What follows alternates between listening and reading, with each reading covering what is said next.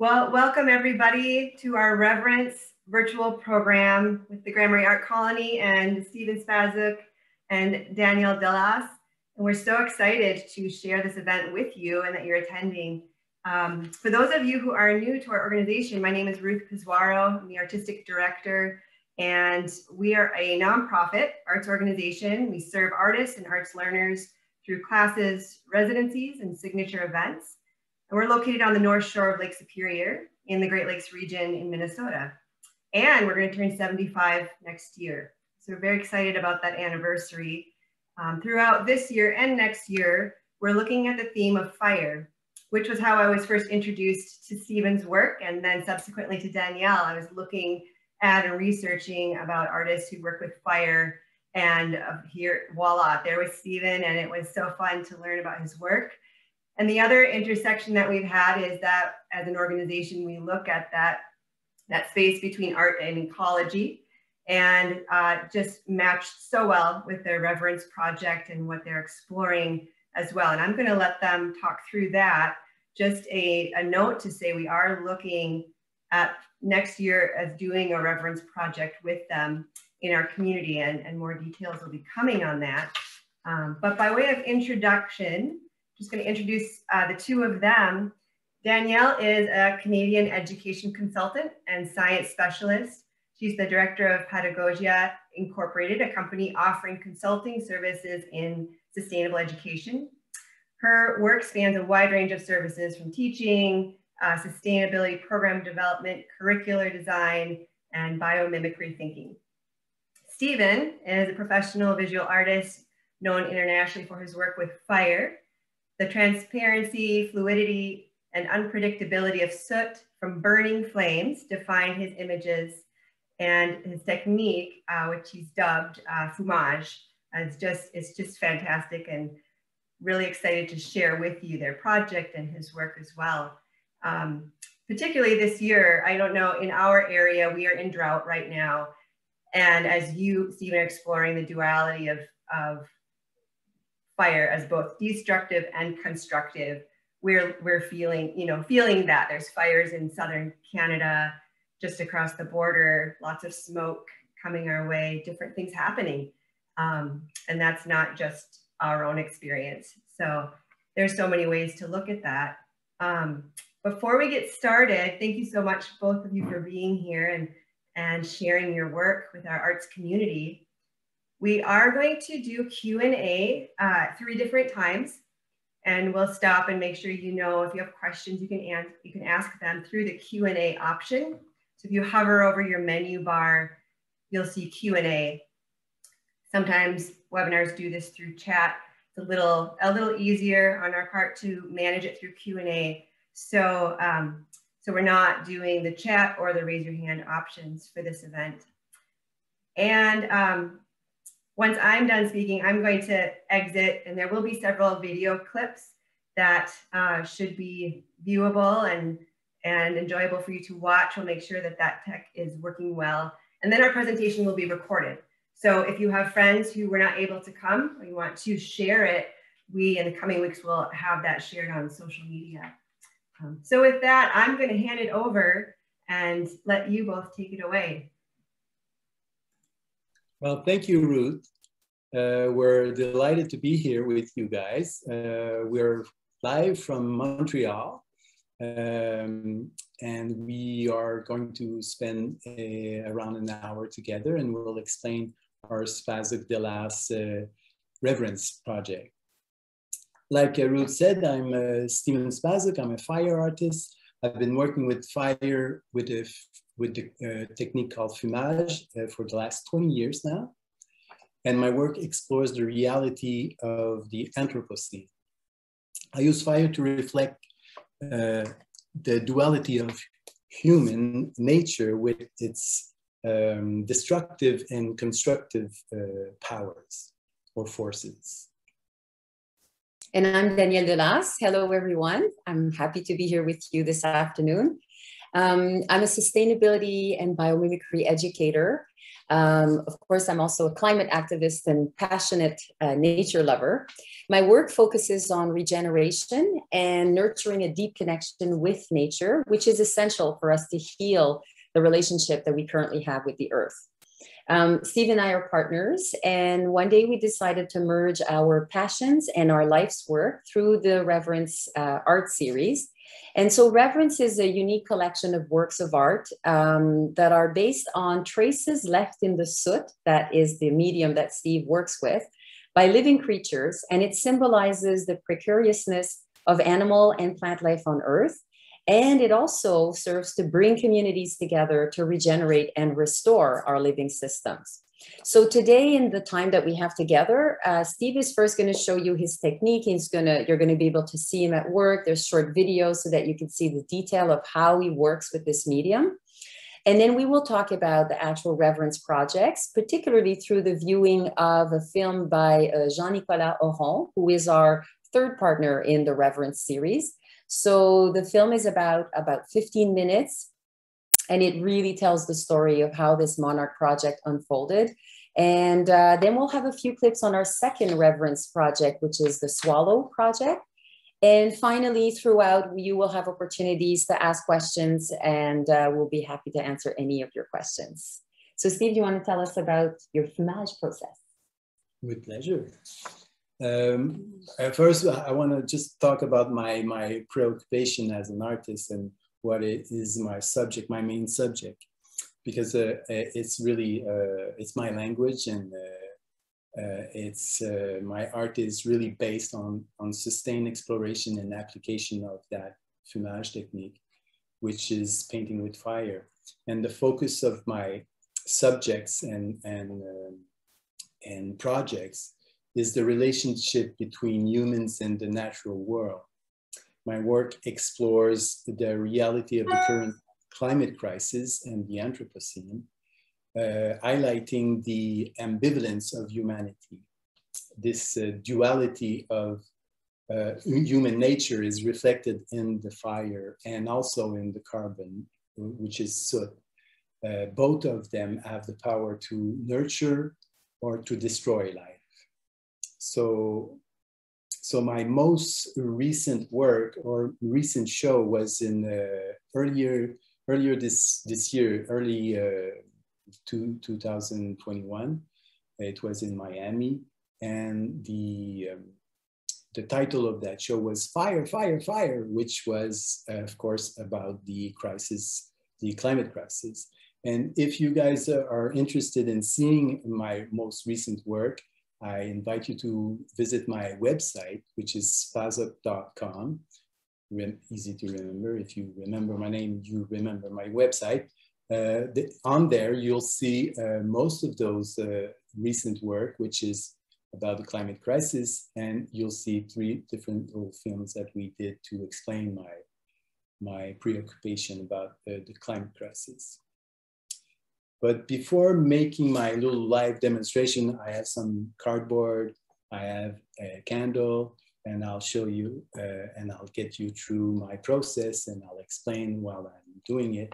I think it would be best if we could look at 2 little clips, 2 or 3 little clips of me working, of my work in my Franklin studio. So maybe, Ruth, may you please. So that's my studio. You'll see me working on a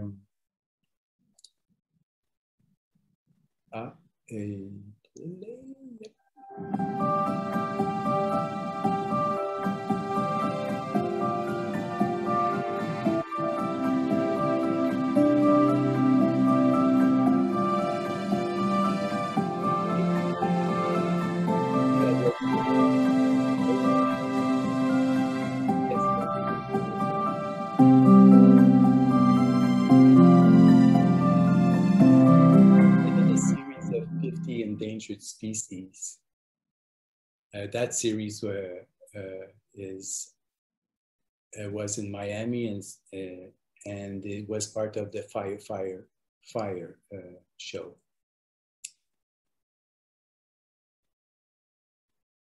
the next little clip that I would like to show you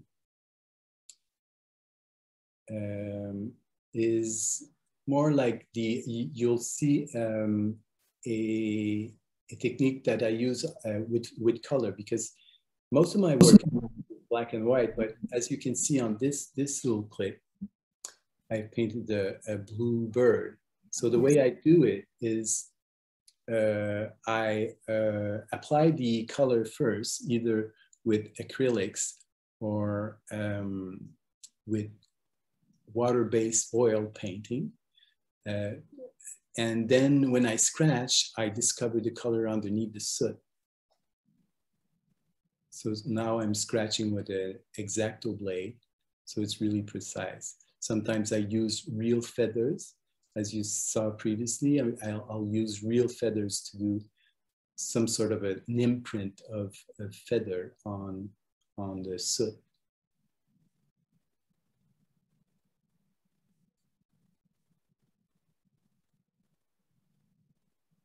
That was a show I did about gun control, and that was in Boston, like in 2018, I think, yeah.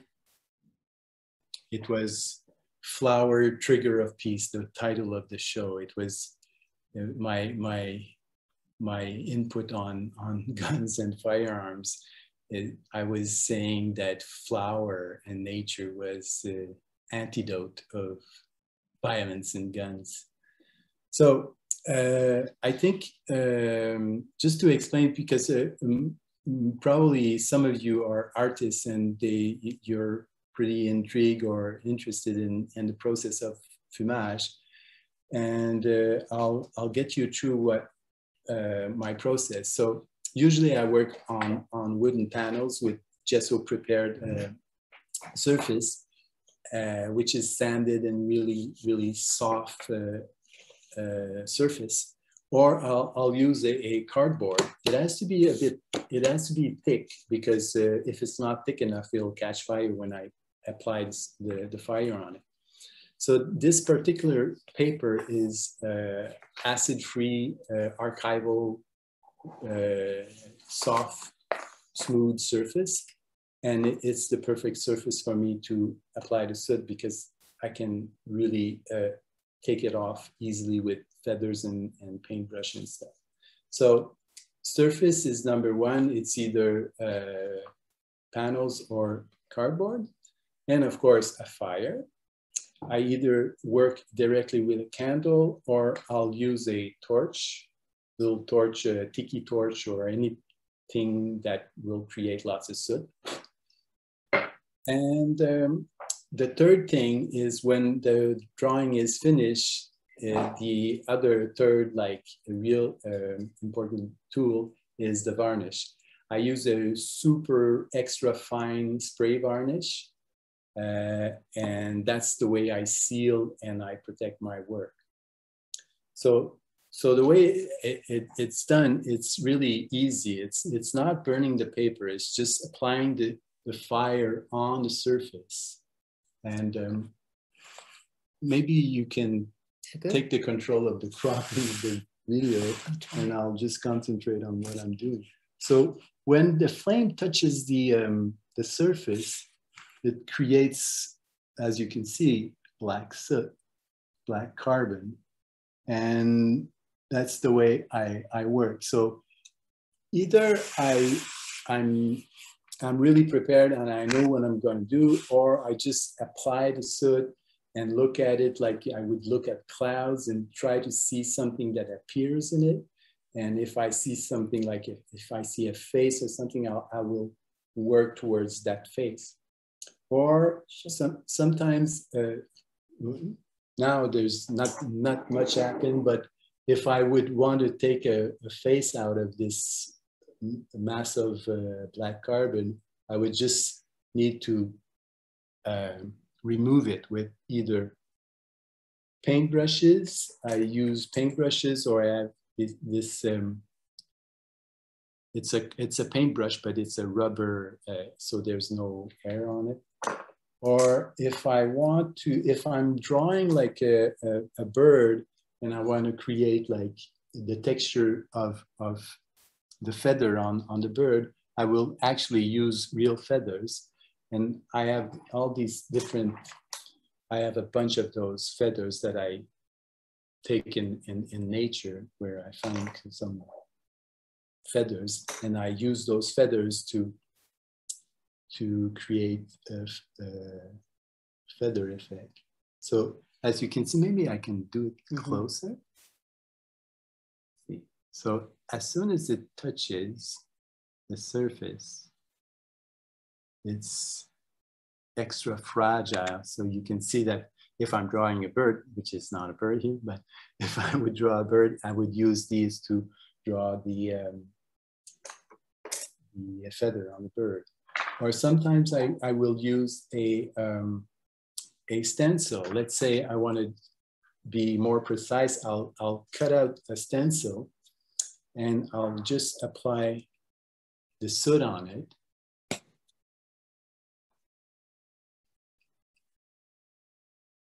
And the stencil is doing the job of creating the silhouette.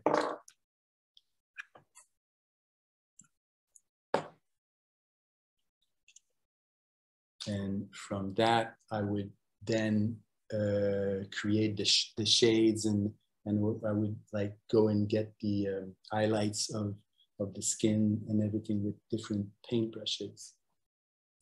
Or I could even erase it more with an X-Acto knife, or I have this little guy that's really useful. It's an electric, and not electric, but battery run eraser. That works pretty good.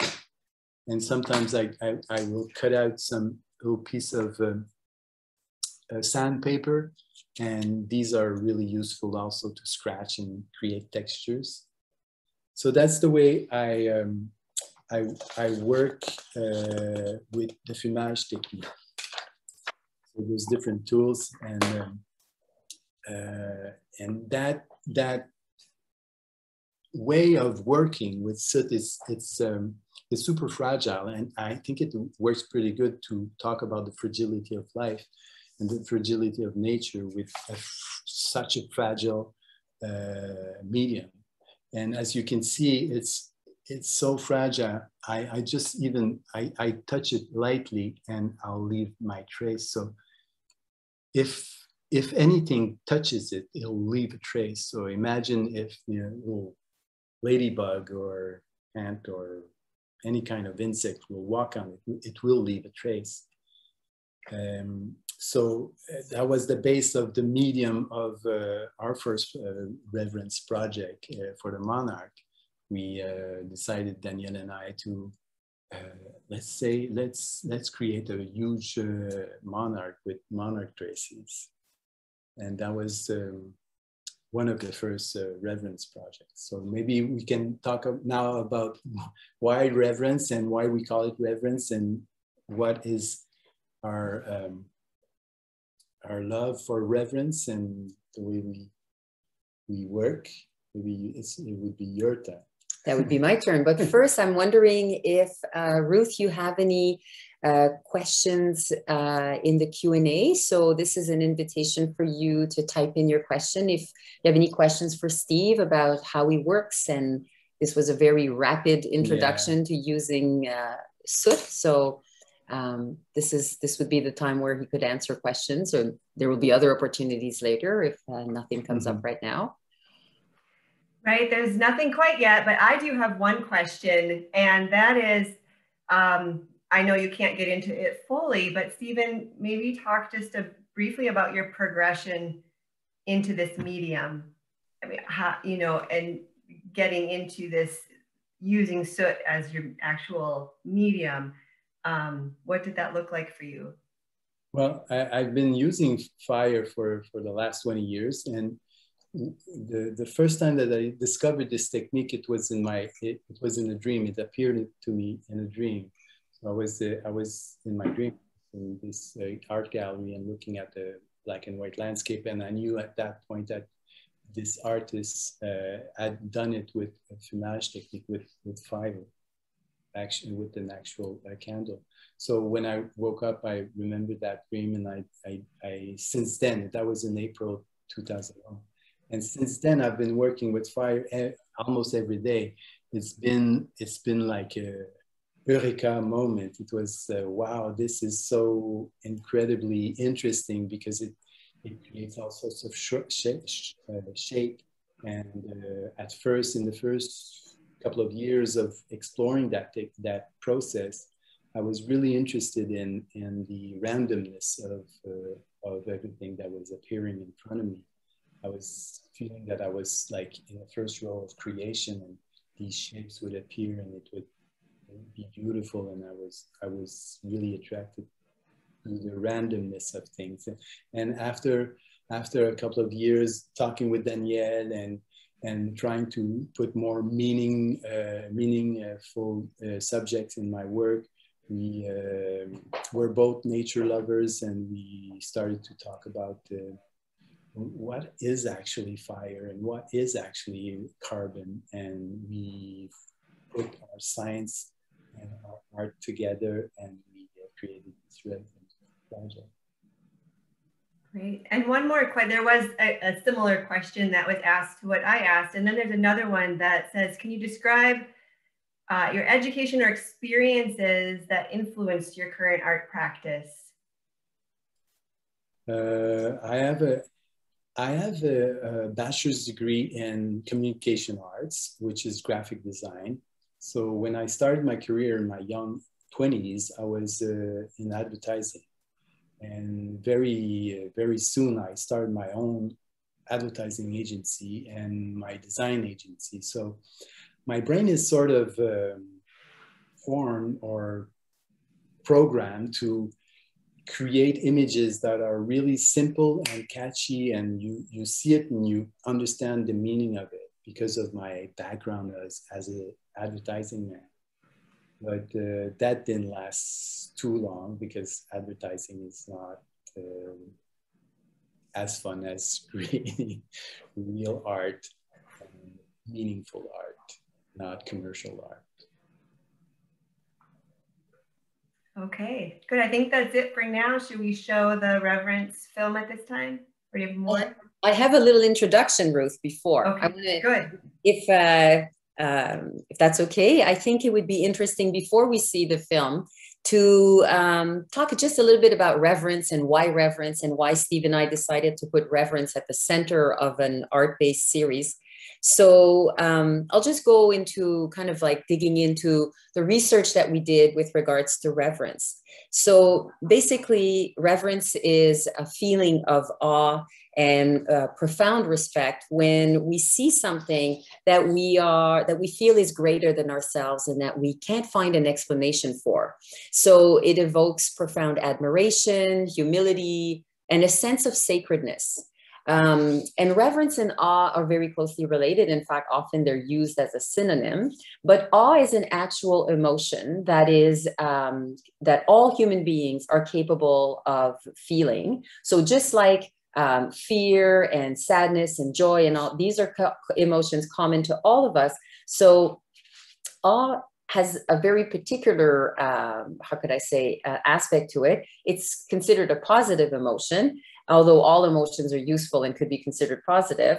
However, awe has is the only emotion that we feel that allows us to still keep thinking with our cortex. In other words, usually in an emotional response, we're deep into the emotion and it's difficult to engage in terms of our rational thinking. But with awe, it's actually opening up the pathways to rational thinking, because awe puts us in a state, or reverence puts us in a state of wanting to understand. So what scientists have found is that views like panoramic views and sunsets and northern lights and extraordinary pieces of architectures, works of art, the human body in action, like at the Olympics, or natural phenomenon like big or small, the scale doesn't matter. It could be microscopic or it could be something very large scale. All of these things put us in a situation where we are on the edge of fear in a way because we don't understand what's going on, but we are open to learning and we are open to rethinking. We're not using our current frame of reference. And that's very unusual. So from a cognitive perspective, it allows cognition in the brain as opposed to other emotions. And it also makes us feel small, not in a way of being diminished, but reverence and awe makes us feel what scientists call the small self, which is basically heightened altruism. Like we are less interested in ourselves, more interested in what's around us. And it makes people more humble. It makes people care for other people. So from an evolutionary point of view, what scientists are thinking is that this emotion evolved to make sense of the social context and to support it so that we can all protect each other. So if we think about all of these attributes of awe and reverence, and we put this in an art-based project that is about nature, what we're hoping is that through the actual engagement in the art process, the people who collaborate in these works of art come close to or actually feel reverence and are transformed in their relationship with nature, that there is an openness and a connection that is created so that there can be this massive shift that we need towards a transition in restoring a regenerative relationship with our planet.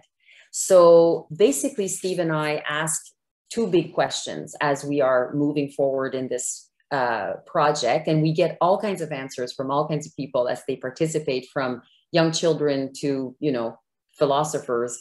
But basically we ask, how can art and reverence come together to spark or create a connection between an individual and nature? And the other question we ask is reverence one of the keys to the urgent change that must take place if humans are to relearn to live sustainably on the planet and to choose to change their ways and regenerate and restore the systems? So those are big questions. And we think that art is the extraordinary medium to connect us to nature, which is another extraordinary aspect of our lives. And so in order to, like, just so you have an idea before we see the film of how we put together a Reverence art project, the whole project is collaborative and experiential, but it's also centered around the focus of a endangered species that we choose depending on the community and the area where we are going to implement the project. There is a participatory educational program that's developed to make sure that people understand and have an awareness of how precarious the species is, and particularly, very concretely, what can we do to protect the species? And inevitably, when we protect one species, we protect many others because our choices are going to be beneficial for all of the ecosystem. So for example, for the Monarch project, what we did, as Steve said, is we collected entomograms, which are little traces of their, footprints in the soot. And it was fixed with the spray that Steve showed before. And then it was cut into thousands of pixels so that all of these pixels of different shades of gray were then used to create what ends up being the self-portrait of a monarch. So monarchs scratched their own portrait into the soot, and we put it together with the collaboration of a whole community. So the film is by Jean-Nicolas Auron, and Steve will say just a few words about where we were and when it happened before we actually start the film. Yeah, it was in 2013, and Danielle and I have a special bond and special love for the monarch butterfly. It's our butterfly. It's our butterfly. It's our favorite butterfly. And so we decided to let's do a project, a Reverence project in Mexico, where all the butterflies ends up being in this réserve faunique. It's called La Reserva de la Biosfera Mariposa y Monarca.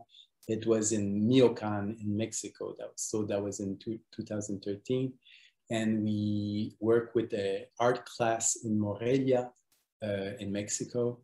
And with all these traces captured in Mexico, we brought it back with us in Montreal, work with the Université du Québec à Montréal, and also an high school in Montreal, the St. George High School. And together, all these communities and all these people work together to create this big monarch. So maybe we can watch the film now.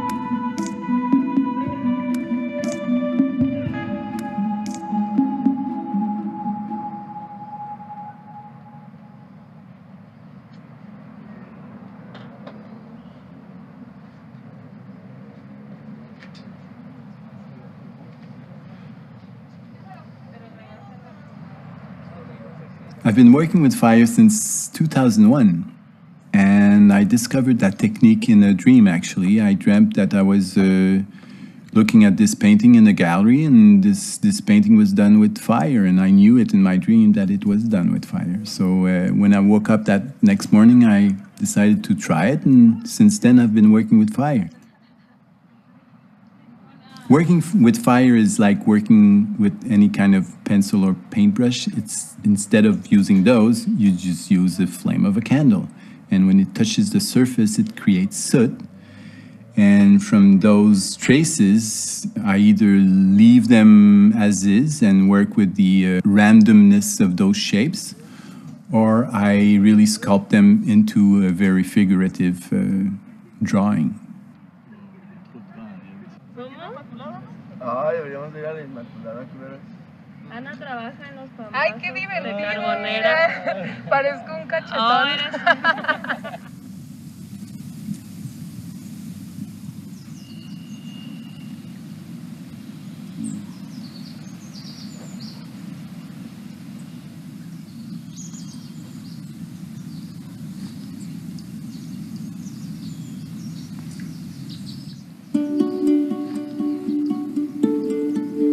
Danielle was a science teacher all of her life.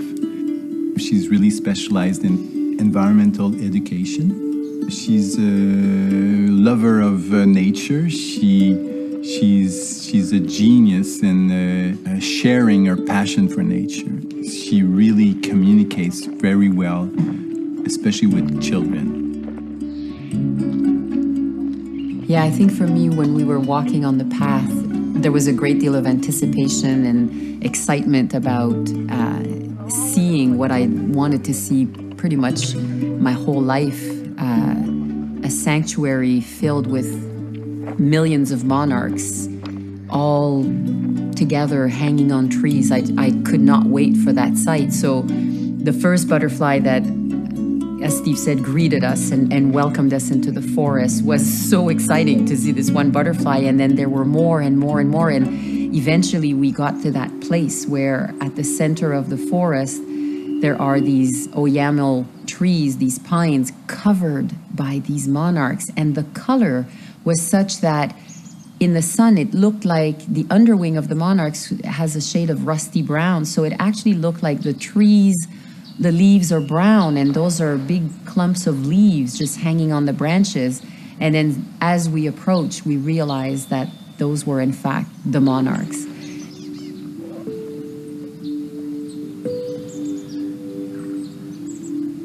It was a true moment of reference. I felt like I was entering a cathedral of life, a spectacle of nature that I was so privileged to share with others and to see myself.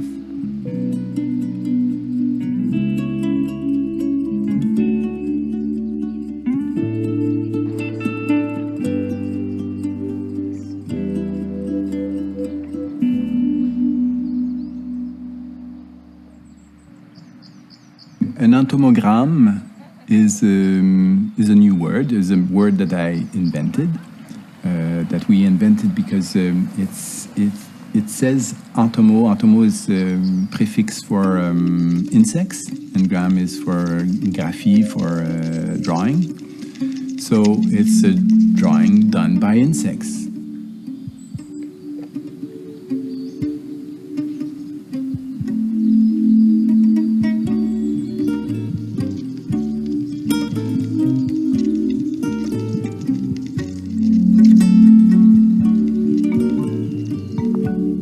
The monarch butterfly is actually a tropical species, and so it has adapted in the most incredible way to being able to live in the north, yet survive the winters by simply migrating away from the cold regions of its distribution area.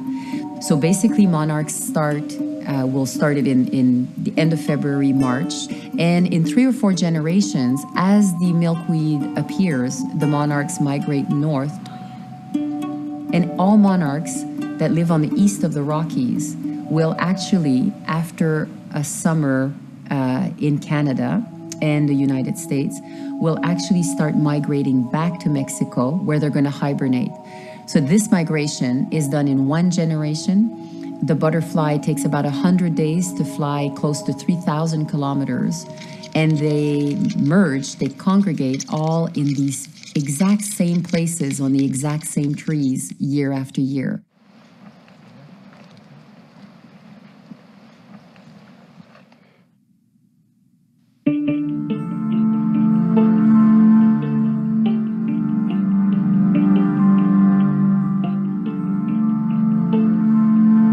The fascinating part about that species is that the monarch that is born here in Canada will migrate down south and will live 3 times longer than his parents, grandparents, and so on. They are programmed to go south as their parents were programmed, all their parents were programmed to go north. So that's really fascinating. It's like a relay race for survival. Yet we don't know where the instructions come from.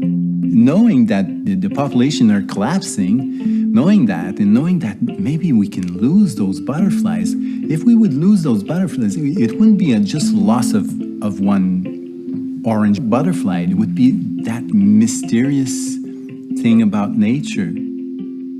It's what makes life so mysterious and so beautiful to live. You want those magic moments, those magic living things. You don't want to extinguish that.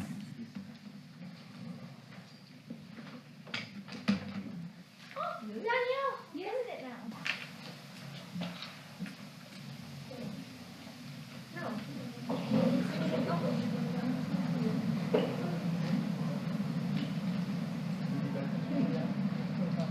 Monarchs are part of the groups of insects that are butterflies or lepidopteras, and that group of insects have scales on their wings that create patterns of color.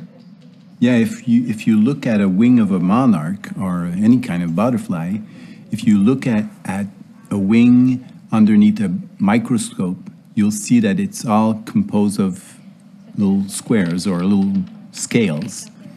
And there's a rapport formel, there's a perfect analogy between that scale factor in the wing and our work of art, because it's all done with little pixels. It looks the same. And if we take this metaphor analogy even further, collectively, hundreds of people have worked on this project and contributed to what is, in the end, this large self-portrait of the monarch with the mission of engaging people in protecting it. So that, again, in itself, is a mosaic of a community of people who care and want to bring change in this world.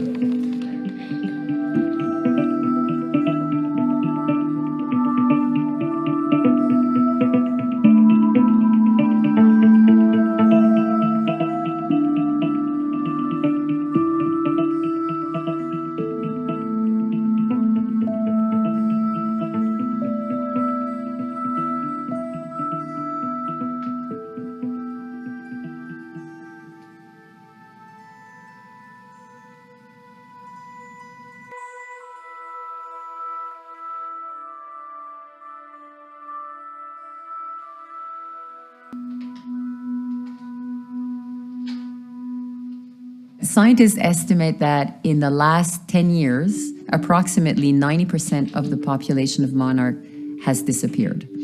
So that is alarming. It's dramatic. And the reason for that is that there are multiple causes. Deforestation, herbicides, genetically modified monocultures are main factors.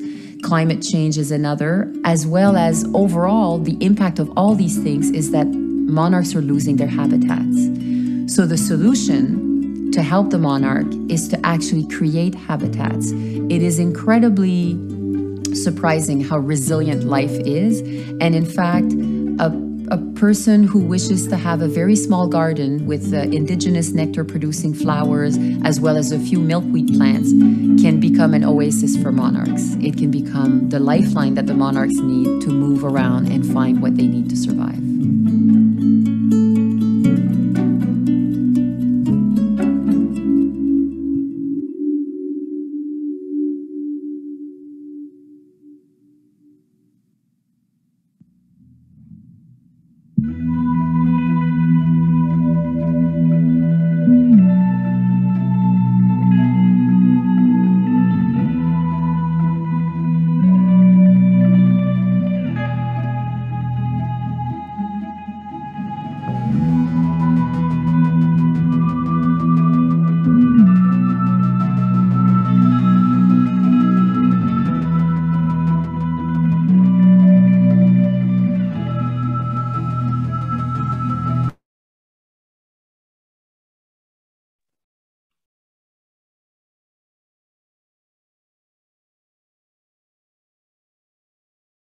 So thank you for watching.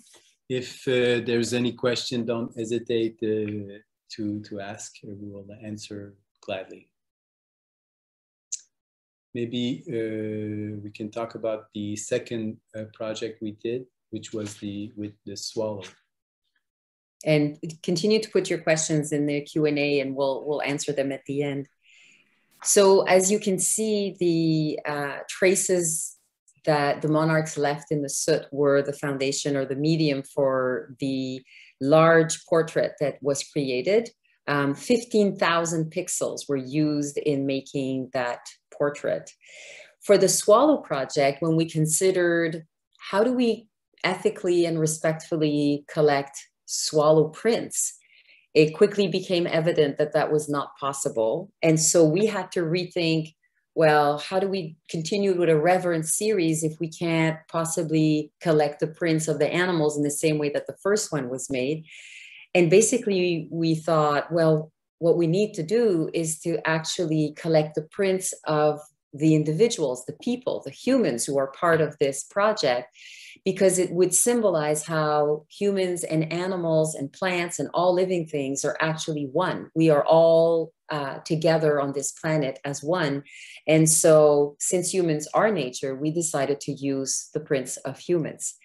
And so basically we collected facial prints, fingerprints, and also handprints in the soot. And in the same way that the cardboard was fixed with some varnish and then cut into pixels, we did the same thing, but with a swallow perspective. There was, again, an educational program that was developed, but this time it was created and we mentored grades 5 and 6 students who engaged their whole school, the whole 600 students in their school, all the teachers, the administration in their school, as well as the local community through a local wildlife reserve. And they had a whole educational program around the swallows, and Steve and I were there to collect the prints of all the people who participated and pledged to take care and take action to protect the swallows that have the same fate as the monarch. Their populations have declined also by 90% in the last decades for actually the very same reasons: lack of habitat, destruction of their food, through pesticides and so on. So let's look at a few clips. They're very short, couple of minutes each. Again, the film was by Jean-Nicolas Auron, and you'll get a sense of the second projects of Reverence that we did together.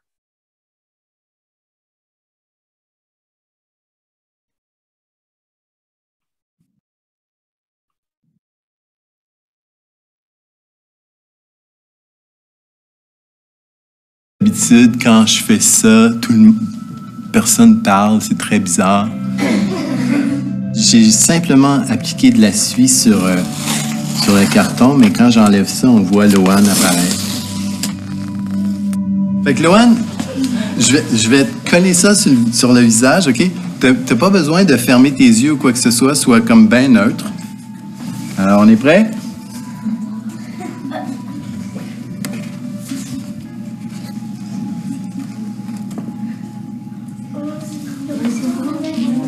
Moi, ce qui m'importe, c'est d'avoir une trace de toi, une partie de toi pour mettre et pour faire l'hirondelle.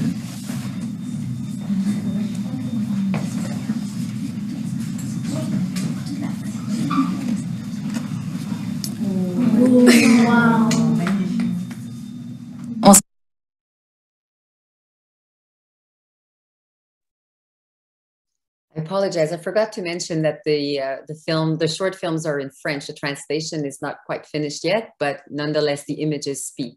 Thank you.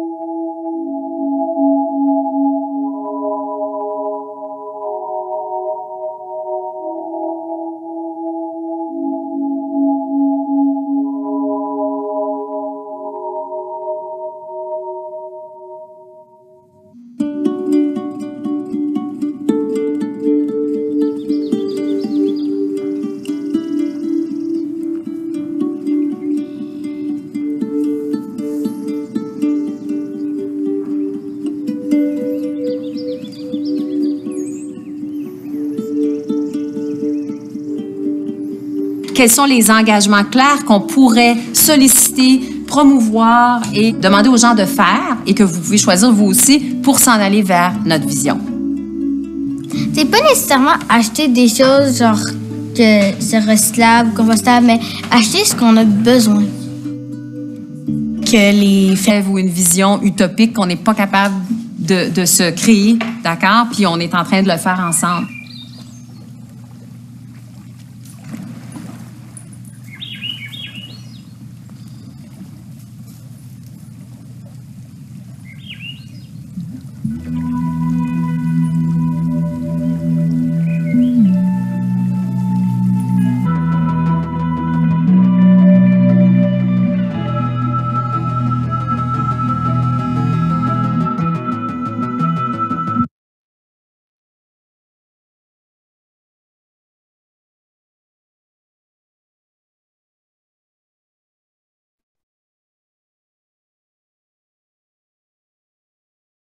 So those were little two clips coming from a 15-minute video done by Jean-Nicolas Auron. And we're still working with Jean-Nicolas on the next Reverence project. And we're working actually on proposing a long feature film on Reverence and trying to find people around the world that will talk to us about their reverence moment in nature and try to capture some soot with them and eventually make a long feature. So we're now exploring the possibility of creating a reverence project with the Grand Marais Art Colony in the near future. So stay tuned. We're in the process of working on something. So Ruth. Any more questions, anyone? I'm here. I'm going to pop back in. I think all of those who have watched, you have succeeded in, I like how you say reverence a lot more than how I do, but you have succeeded in, at least if any of the attendees are like me, in conveying that. And so it's one of those times where I think also it's hard to talk after viewing your work because it creates this stillness and contemplation about the work you're doing and what is being amplified, and certainly the sense of awe and kind of, I'm a little person in the midst of that. We do have one question about personal wellness right now, and the question is if you could speak to your process and how it overlaps with personal wellness. And I'm not sure if it's maybe you or how you want to maybe convey that to others. Want to take that one? Yeah. Okay. Well, I'll answer the question, and Steve can add to it. If I understand the question correctly, I think what is being asked is maybe what's the connection between reverence and well-being, our personal well-being, and how we are experiencing that. And so I'll answer from my understanding. And basically what I would want to say to this is, over the course of our increased awareness and understanding of what reverence is, and of course that stems from having experienced it, and actually the average answer from a scientific investigation is that on average we experience a moment of reverence about twice a week. So that's actually quite a lot. And so we are sometimes caught in such a pace of life that we don't notice them, or we don't actually stop and feel them in that very moment. So in terms of well-being, if I could say what this whole process that we are engaging in and will continue to evolve has offered Steve and I, it's the possibility of actually paying attention to those moments and really being filled with the gratitude, taking in the beauty. I cannot explain the impact of being able to do that and taking the time to do that, and how it impacts our well-being in terms of reducing stress, bringing happiness, bringing us back to simple things. I mean, like all of you, I'm sure we all have lives that are very rich and sometimes complex and filled with what society is imposing on us as consumers in a capitalist world. And bringing everything back to nature and the beauty and the simplicity and the awe that we can have for the intelligence of nature. It shifts a lot. So in terms of our well-being, I would say it's difficult to give a short answer, but I would say that that's the primary impact. I don't know, Steve, you want to add anything to that? No, it's perfect. I would have answered that like that, but she did. We do have a question. Attendee is saying it's very exciting work and way of building with community, and maybe a little bit more about the project in Grand Marais. And so I can just say that is in the works. We are looking at grant funding. We're looking at 2 to 3 at least partners in that process to help bring a few different practitioners together in order to inform. And so we're at the beginning stages of what that looks like, except that I am 100% sure we are going to make it happen, because I'm so excited about it. I think it's going to be an amazing thing for our community to go through and learn more about where we live. And then the amplification goes way beyond our local geographic area. One question that has come up is, well, Shelley Anderson is with us, and she's been working with us on this project as well. Just say she's the co-author of A Natural History of the Superior Coast and an ecologist herself. And so she said, glad you are in this world and can't wait for you to come to Grand Marais. Do you think this process can be applied to a community of living things as well as a species? Oh, good. Yes. Yeah. The answer is yes, because a living species could be a system, could be, yeah. For sure. Yeah. So our understanding is putting at the center of the project, the focus being on a system rather than just an individual species. Yeah. So yes, with great excitement. Of course, it would be a system that is endangered or needs to be shine the light on. So yes, a system could be interesting. Yeah, good, great idea. Mm-hmm. Can we ask a question? Yeah, I know. I was actually, Chell, I'm going to allow you to talk here. You don't have to do your video or not, but if you unmute yourself, we're going to go off script here a little bit. And if there is a way to ask a question back, please do. We'll see if she can. Yeah, just have to unmute yourself, Shell. Or maybe, wait, I think, Ruth, you have a system you've put all participants are muted on entry. Probably. Yeah. Oh, she's not. No, she's there. Yep. Good. Hi. Hello. Wonderful to see your faces. Thank you. What's your question? I don't want it to make it about me. This is about your work. My question would be, do you have something in mind when you think of shining a light on a system and making a reverence project on a system? Yeah, I do. Okay. I do. Not just one. I mean, I could think of a few. So,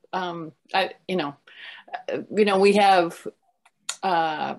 have aquatic systems that are endangered now by changes in the climate. We have forest systems that are a part of our community writ large that are endangered by lots of things, not just climate, but lots of things.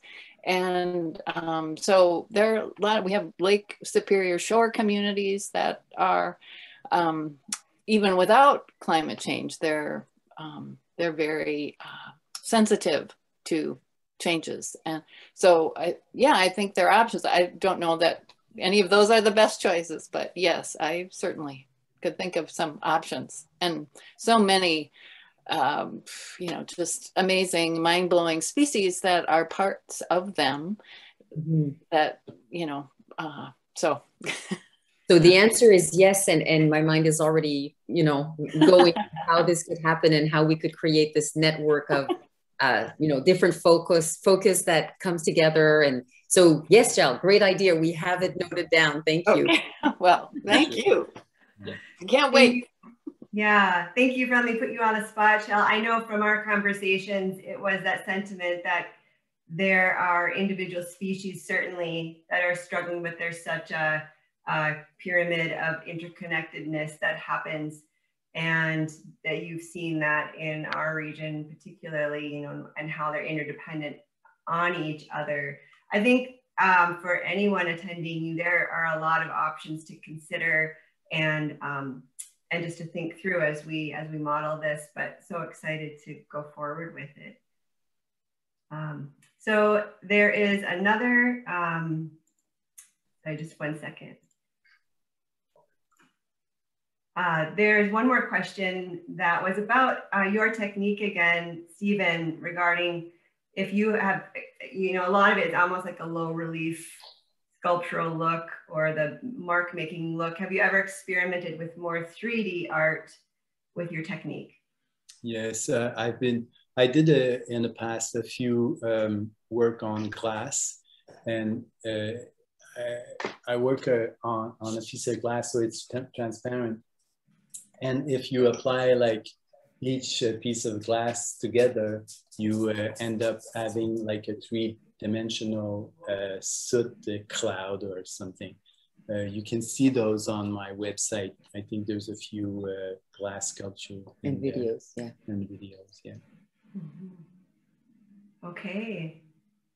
Well, any other questions? I guess one last opportunity. If you have a question, answer it. I think, again, we're so thankful for your time, your work. I mean, it's huge life work that you are doing, and it feels, I'm sure, those small steps toward completing a project, there's many small steps to getting there, and we look forward to hopefully walking through a project with you. So those who are attending, just know that there will be more to come. And any last comment that either of you want to make at this point? Maybe I'm curious about your polar bear or the Ecuador project, if have there been more formation of either of those projects? Well, of course we want to make more projects, but recently we've been asking ourselves, should we travel so much, like go to Antarctica and go to China and for the panda and stuff? It creates a footprint that is not aligned with our thinking and with our Reverence project. So with Jean-Nicolas Auron and working on the long feature, we're thinking of collaborating with other artists around the world. And and maybe they would create the imprint for us, and other cinematographer would film for Jean-Nicolas the piétage or the film that we would need. And it would be like what we're doing today on a Zoom, could be, but we have lots of ideas and species that we would love to include in our project, but we'll try to minimize our impact if doing it the way I just said, or going in these places and capturing the imprints. But if we do that, we'll have to compensate and plant trees and neutralize the whole process. With carbon credits, yeah. Yes. Yeah. Yeah, so many levels to think about. Danielle, anything else you want to say before we close out? Thank you. I'm just, very grateful that you gave us this opportunity to share. And thank you to all of you who participated and stayed with us on this lovely Saturday afternoon to learn more about monarchs and reverence. And we really look forward to just continue to move this forward. Thank you. One last comment that just said, this was magical. Thank you, which I think is everyone's sentiment. I would just invite attendees to know our website is grandmarieartcolony.org. There's a donate button on that site as well. This event is part of our free series, and we want to make it accessible, and we also welcome your support to continue it. So again, if you want to know more, it's easy to get on our e-newsletter list on the homepage of our website and check out Steven's artwork on his site. So we thank you for joining us, and have a good afternoon. Thank you. Bye. Bye, everyone.